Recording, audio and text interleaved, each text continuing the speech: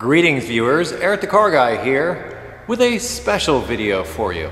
Today, well, it's something of a Mythbusters episode. Some time ago a video was posted by Scotty about putting lacquer thinner into your gas tank to repair a faulty catalytic converter. It just so happens I have my 1997 Subaru Legacy, and it has not one but two bad catalytic converters, which we proved in the diagnosing a PO420 video. I'll post a link in the description to that. A lot of people, when they see a PO420, want to go for the O2 sensors. In fact, they usually immediately replace, well, I'm not going to say usually. Many times they just go ahead and replace those O2 sensors in hopes that that cures the problem. I would urge you to watch the video that I did on the diagnosis of catalytic converters. There are methods that you can use, including just plugging in a scan tool to see if the O2 sensors are indeed at fault with a PO420. In my experience, if you get a PO420, the most likely cause is that you have a bad catalytic converter. And sometimes your replacement converter may be at fault because it might not meet the standards that were set about by the manufacturer for the converter, and therefore it will continue to set that code. We're going to leave all that aside today because, as I said, we're going to go through sort of a myth-busting episode. Now, it's been said that if you put lacquer thinner into your gas tank, that it could possibly repair a faulty catalytic converter. Now, my catalytic converters in this Subaru are not clogged. I don't believe they are. They just aren't functioning efficiently like they're supposed to. Please watch that video and you'll see that. So I think this is a prime candidate. That's reason number one I think it's a prime candidate. Number two is because, let's just say this car is a disposable car for me, meaning that I can drive that element home if this thing leaves me stranded. Basically what lacquer thinner is, it is a, well, it's sort of a blend of solvents. It's not any one thing. It is petroleum based, so it should mix with the gasoline okay and just fine. By no means in this video am I advocating that you need to do this. I am falling on my sword so that you don't have to. If I ruin something in the fuel system or damage something in the engine in the attempt of this, well, we've got some videos to do after the fact. If you ruin your main car that's getting you back and forth to work, please don't blame me for that. I'm trying to either debunk or show that, you know, this is something that actually can work, because let's face it, catalytic converters are expensive. If you need to replace one, it's going to set you back. So if you can do something as simple as dumping lacquer thinner into your gas tank and the problem is solved, well, hey, it's worth a shot, I think. In addition, in Scotty's video, which I'll also post a link to in the description, he also mentions removing the catalytic converter from the vehicle entirely and cleaning it out with soap and water. I consider that a much more viable option for the most part, mainly because the soap and water is not going to harm any components in your fuel system or anything else. It's probably a much safer way to go. However, you're going to have to deal with removing that catalytic converter, and dealing with old rusty exhaust fasteners, well, that may prove challenging. For me, I think this is a perfect opportunity to try this method. Now, I have a quart or 946 milliliters of lacquer thinner here. My gas tank is a little over half full, somewhere around 3/4 full. I believe my tank is somewhere around 13 gallons. So I'm going to dump this whole quart into this gas tank, and then I'm going to take it for, well, quite a lengthy drive, about an hour's worth each way. So I'm going to put 2 hours worth of time and probably burn through most of this gasoline doing it. When we're all said and done, we'll bring it back into the shop, we'll retest our catalytic converters and see if we had any effect on them, if we were able to clean them and get them to work again. Let the experiment begin.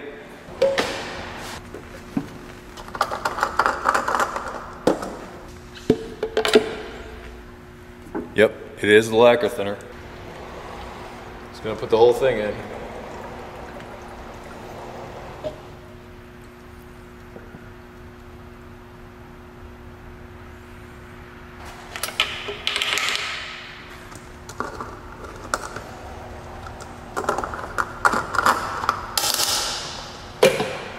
I know some of you are probably cringing at that. My drive is approximately 200 miles. We'll come back, we'll recheck the catalytic converter, see where we're at.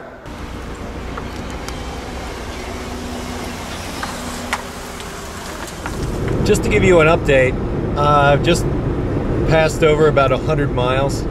I've experienced no difficulty whatsoever. I've gone through about a quarter of a tank. from what I started with. But performance-wise, everything, it's going fine. I'm not experiencing any problems. I don't feel like the car is going to die, any of that stuff. It seems to be running just like normal. The real test will be when we check the O2 sensors and, more importantly, check the temperatures of the catalytic converters and compare that to what we had before and see if there's been any improvement. I'm half thinking that I might want to run this tank all the way through before I make a final assessment, just because then I know that all of that lacquer thinner had been run through.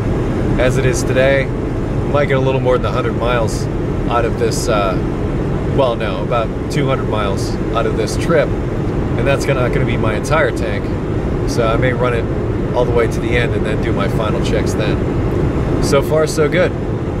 We'll see.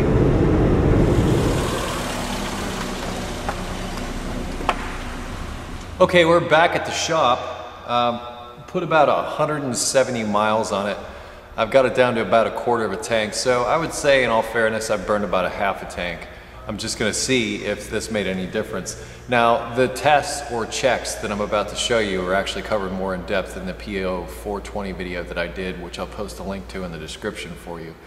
But these checks that I'm going to do here now, hopefully would approve or disprove that we had any effect at all. I'm wondering if it's going to be immediate, if it's going to be something that's over time, if I'm going to have to run the rest of that gasoline through this with the lacquer thinner in it to find out if it had any effect. It's all very scientific. Let's take a look at our data. Okay, I'm going to, this has two O2 sensors, one in the front. This is the one up by the engine, and this is the one behind the catalytic converters. Now, the idea is to look to see if the secondary O2 remains somewhat steady. That's what we're looking for. We'll take a look at the primary O2 sensor, and we want to see rapid switching. But I'm going to raise the RPMs to about 2,000 or so.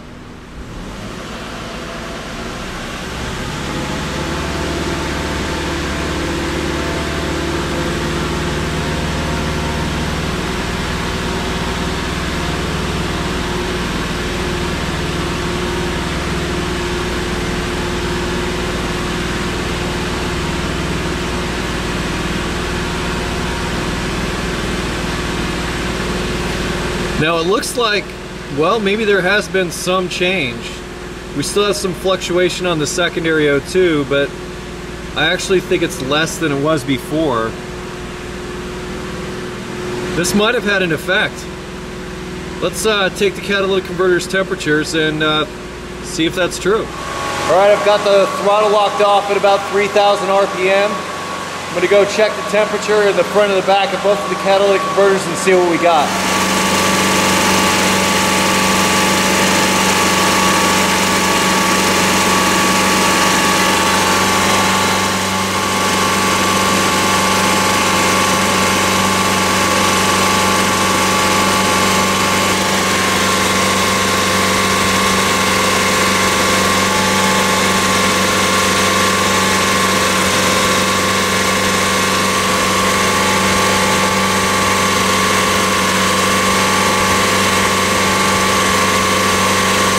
And we're back. It's almost down to the end of the tank, and it's gone about 200 miles total. So I'm pretty sure that I've run the lacquer thinner, or the majority of it, through the system. And you know what? I've noticed no change. I've found no change in the catalytic converters, or they haven't gotten any better as a result of adding the lacquer thinner. Now, once again, that could be that I didn't necessarily use the correct proportions, but something else has come up, which is I now have a check engine light. And the code that I have is a P1400, which on a Subaru is the fuel tank pressure control solenoid low input, is what this code is for. Now, it is a little odd that I get a fuel system code shortly after putting that in there, putting that lacquer thinner in the tank. However, I don't think those two things are related. I did some reading on the internet about it, and it's more likely to be a problem with some corroded wires. We've seen the underside of the Subaru, and we know basically what kind of shape it's in, and it is pretty corroded under there. So if it is a wiring issue, we can look into that perhaps in another video.